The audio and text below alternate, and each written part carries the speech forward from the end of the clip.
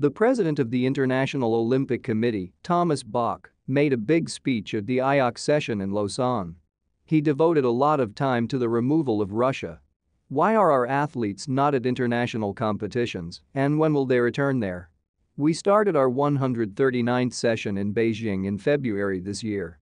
It wasn't that long ago, but how much our world has changed since then. Unfortunately, I have to start by stating my point of view on our actions in connection with the Russian special operation in Ukraine. Give peace a chance was my call to political leaders around the world at the opening and closing of the 2022 Games. As it turned out, the Beijing Olympics were just a fleeting moment of hope that peace and the Olympic truce would prevail.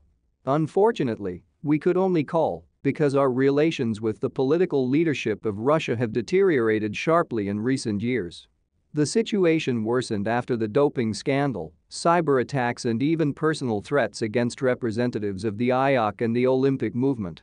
Since the appeal was ignored, the IOC and the Olympic movement took immediate action after Russia, with the support of Belarus, launched this operation.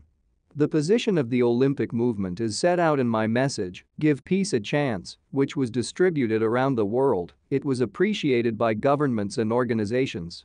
The Olympic movement strongly supported this message, following the recommendations everywhere and expressing its support again last week during conversations with representatives of national Olympic committees, international federations and athletes.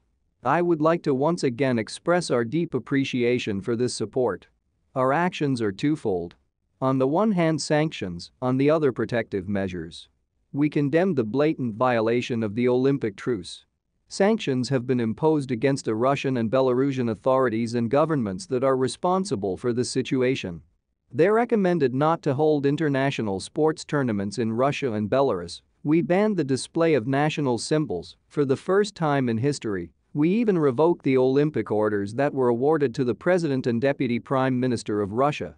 At the same time, we have taken protective measures to ensure the integrity of international competitions. To do this, we recommended that Russian and Belarusian athletes and officials should not be allowed to participate in international competitions or, at least, prohibit any identification of their nationality. I would like to emphasize once again that these protective measures are not sanctions, they are protecting the integrity of the competitions. It was impossible to guarantee the safety of Russian and Belarusian athletes and officials because of the deep anti-Russian and anti-Belarusian sentiments in many countries. We had to act quickly because it was obvious that the governments wanted to decide who and in which international tournaments could participate. And it concerned not only the authorities of the countries hosting the competitions. There are governments that prohibit their athletes from participating in any competitions with Russian and Belarusian athletes. There are governments that threaten to deprive any athlete who performs in such competitions of funding. There are governments that exert public and political pressure on national Olympic committees and sports federations. We have considered and continue to consider the situation, taking into account the consequences.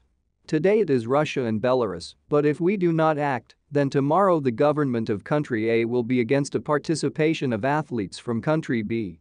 Or government C will require its athletes not to compete with athletes from country D, and so on. It would be a situation contrary to all our principles. If the decision on who participates in which competitions is in the hands of politicians, then the non-discriminatory basis of our global sports system will disappear. It would be a complete politicization of sports. This would mean that sports and athletes would become an instrument of political sanctions. This was and remains our dilemma. Because of this dilemma, we had to take these protective measures, albeit with a very heavy heart. After our sanctions and protective measures, we received questions from two sides. The first question is, why did we react to this situation differently than to many others around the world? There are two answers to this. First, what is happening in Ukraine is different in that it is a blatant violation of the Olympic truce. Secondly, the far-reaching political, social and economic consequences make this a turning point in world history. The second question is, why are our sanctions limited to the government and national symbols and not applied to all members of the Russian Olympic community? Answer: according to the international rule of law, sanctions can and should be applied only to those who are responsible for something.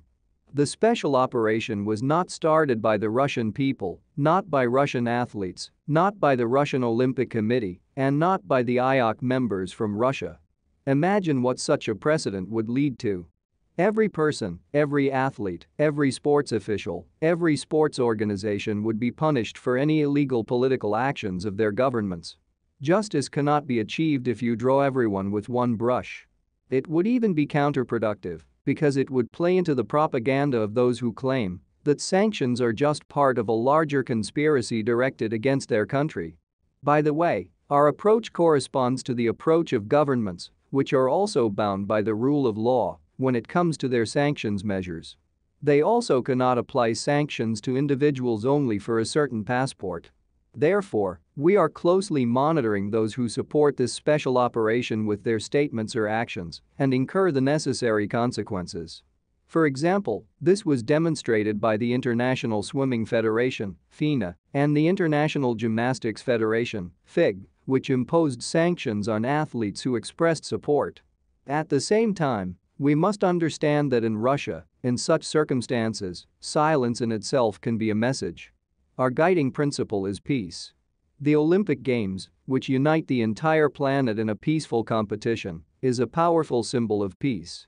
But in order to unite the entire planet, Olympic sport needs the participation of all athletes who accept the rules, even, and especially, if their countries are in a confrontation or in a state of war. Competition between athletes only from like-minded countries is not a reliable symbol of peace. And this, of course, does not correspond to our mission. Our founder Pierre de Coubertin said, "In truth, the whole work of the Olympic Games is based on consent, which means erasing memories of old battles or preventing new ones." While our actions have brought clarity to all stakeholders of the Olympic movement and helped preserve our unity, they have also highlighted the dilemma we are facing. At the moment, we cannot fully fulfill our mission to unite the entire planet in a peaceful competition. Therefore, we are preparing for the day when peace will reign. Hopefully soon. There will come a time when the world will need to build bridges. When this moment comes, we in the Olympic movement need to prepare to solve the current dilemma and unite the whole planet in a peaceful competition again. Our Olympic mission is not a political mission. Our Olympic mission is a humanitarian mission. Because of this humanitarian mission, of course, we are painfully aware that there are too many conflicts in the world. We are all equal in our Olympic community, so everyone affected by the war deserves our attention and support.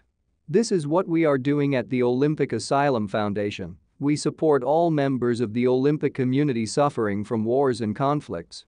Take Afghanistan as an example. We also had to act quickly there after the humanitarian crisis that unfolded after the change of political power. Thanks to the demonstration of real solidarity, with the active support of national Olympic committees and international federations, we have ensured the safety of about 300 members of the Afghan Olympic community. Together with UNHCR, Office of the United Nations High Commissioner for Refugees, we have supported about 2,000 members of the country's Olympic community. This humanitarian mission extends to members of the Olympic community of Ukraine. As in Afghanistan, our humanitarian assistance to Ukraine goes beyond financial support. We are amazed by the outpouring of solidarity. I would like to thank everyone in our Olympic community who makes a generous contribution. In addition to purely financial support, we offer logistical assistance. We make sure that Ukrainian athletes continue to participate in competitions. We provide transportation support, training facilities, accommodation, inventory and equipment. We will continue to support Ukrainian and Afghan athletes in the same way as we support other members of the World Olympic community affected by conflicts.